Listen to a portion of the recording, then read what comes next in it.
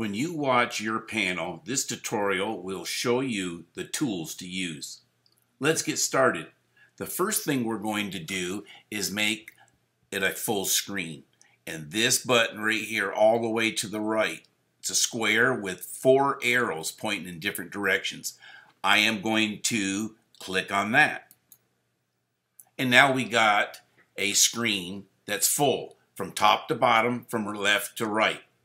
Now this button right here with the 2 arrows going around in a circle is what I'm going to call the play and the stop button. If I click it once, the play starts. It's going around in a circle. It'll continue doing this until we hit the stop. But let's look at this.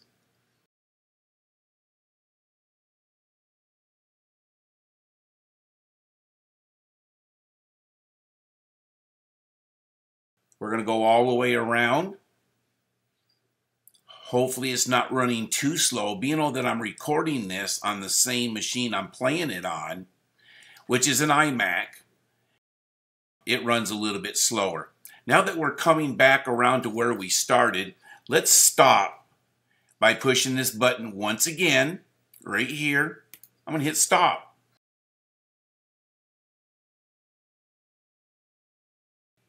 Just give it a little bit of time. It's going to start back up again.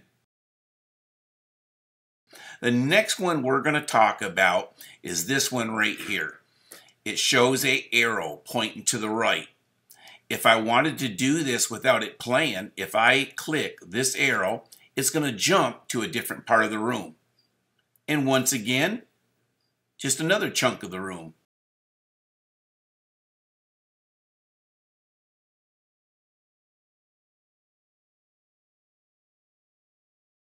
Keep clicking. We're almost back to the front desk there. One more click takes us about to where we were before. Obviously, the one to pointing left takes us left around the room. But let's go back to the front again. Now, let's use this arrow right here. This is the one to look up with. Looking up again. Looking all the way up. If you were standing in the middle of the room and you look all the way up, here's the ceiling. We see that there's a projector here, a projector here, and a projector here that shine on these 3 screens. Let's use the down arrow and get it back to where we were. One more click, there was where we were. If we wanted to see the carpet, we could look down once and even again and see the carpet or whatever was on that floor. Arrow back up to get it on center. So that's one way of getting around. We also can move backwards and forwards through the room. If we use the minus, we can go all the way out. That's as far out as we can go. Kind of an interesting shot. Let's go to the plus. Back in again, and that is as close as you can get right there. So let's go back out again. That'd be about the normal shot. Zooming in with this plus button, zooming out with the minus button, rotating left with the arrow pointing left, rotating right with the right arrow, looking up, looking down. I'm assuming that this button right here, if I had a touch screen, I would use it. But I'm using a mouse. Actually, I'm using a mouse with a trackball. And again, this is the, I'm going to call it the play stop button. Let's go back and let's play it again. And around the room it goes. Now, while it's rotating, we can still use these other keys. Let's say we want to look up right now. Just hit the up. But what's going to happen is it lets you look up briefly. Then it goes right back to playing. We want to look down. Look down. But then it's going to come right back up after it looked down. And it's just going to keep on going around the room.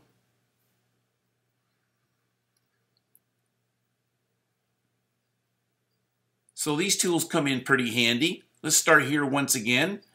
This one stops and starts. This one look down. This one look up.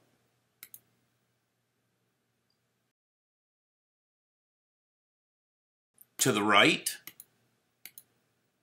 To the left.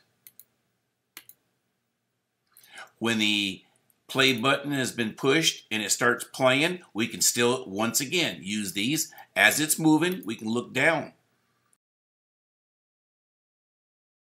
When it's playing, it's going to go right back to normal again. You can also use your mouse to move around on the pano. Just move your mouse into the middle of the screen here. Move just a little bit and you can get yourself a really nice pan going around here. So what I'm doing is pushing left mouse button and then moving to the right.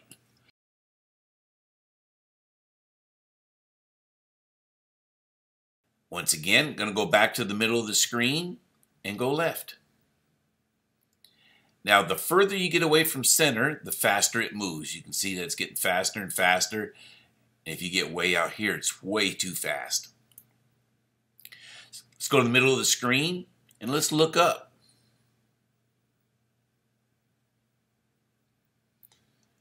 The more that you move it away from center, the faster it'll go.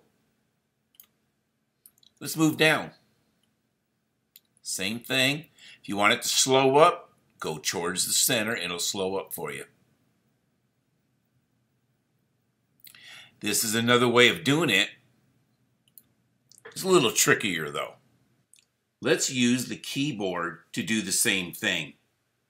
We will not be using the buttons on the screen. We will use the 4 arrows on your keyboard. The up, the down, the right, and the left. Let's do this. Here's the right arrow. Right arrow again. Left arrow. And again. The up arrow. This is all done on the keyboard. Down arrow. Down arrow again. So as you can see, you can do everything with the keyboard without using the buttons on the screen. You need to experiment with these pull downs. Right mouse button, and we're in normal view right now. Go to fisheye view. Take a look at that. Right mouse button. Just keep looking at them. See what they look like, how they're going to work best for you.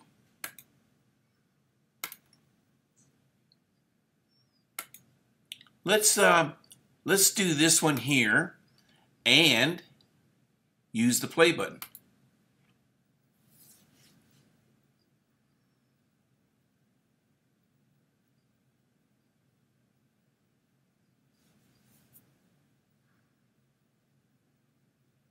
It might be the look that you're looking for. Let's stop it. Let's go back to normal view. You have all these to work with. One of the favorite ones I like is Little Planet View. Pretty wild looking. If you go plus in, you can get closer and closer. That's a pretty good view. You could actually take a screen grab of that and make a picture of it or put it into a production. If you take your mouse button and go right here in the middle of this panel, you can go the opposite direction and see what you got there. Once again, using your plus and minus keys, you can go way out or go back in again. And also make a screen grab of it. I am hoping this tutorial helped out.